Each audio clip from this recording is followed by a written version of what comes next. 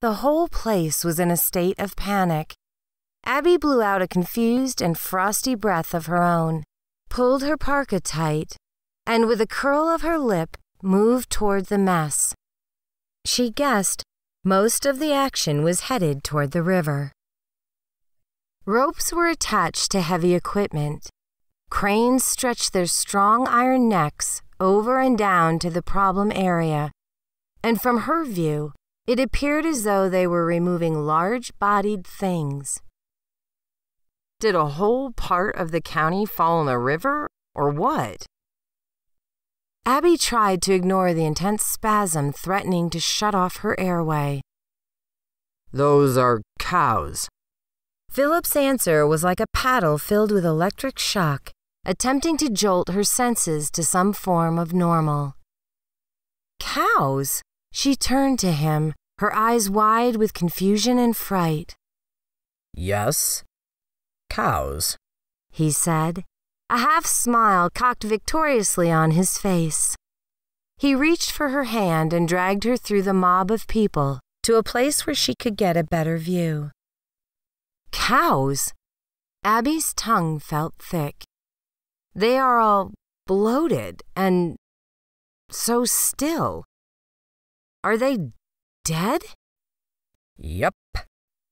Drowned, pregnant cows, Philip said, shifting his weight to the opposite leg.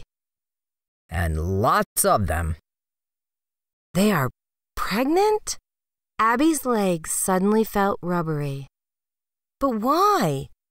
What could possibly possess a herd of heavy, pregnant cows to rush to their deaths in a river covered with thin ice? I'm not sure at this moment, but be very sure I will find out.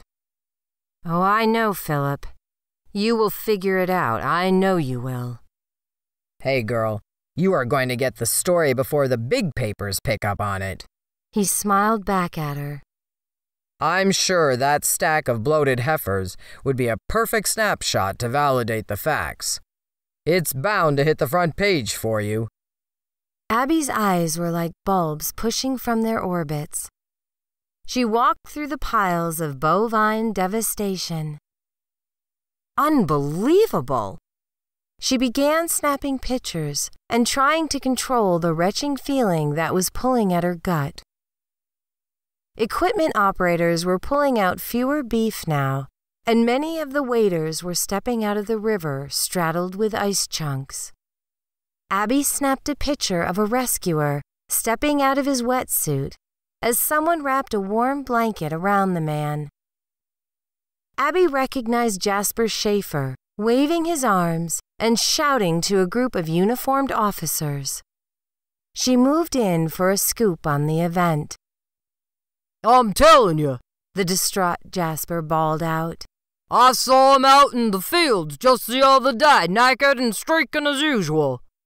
Then about 2 this morning, the dogs were barking and I got up. That's when I saw with my own eyes. There was nothing I could do to stop the cattle. They were mad, crazy running and plunging through the ice. That's when I called for help. I drove down my driveway to see what might have caused such a ruckus. Then I saw him again. There he was, lifting up his hands and dancing.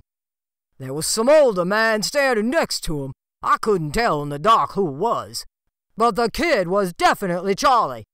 It was him all right. Charlie? Abby gasped. He wouldn't have any reason to harm your cows. He's just simple. All heads turned toward her.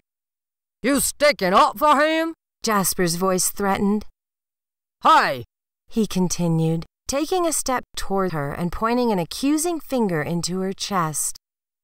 Aren't you related to that kid?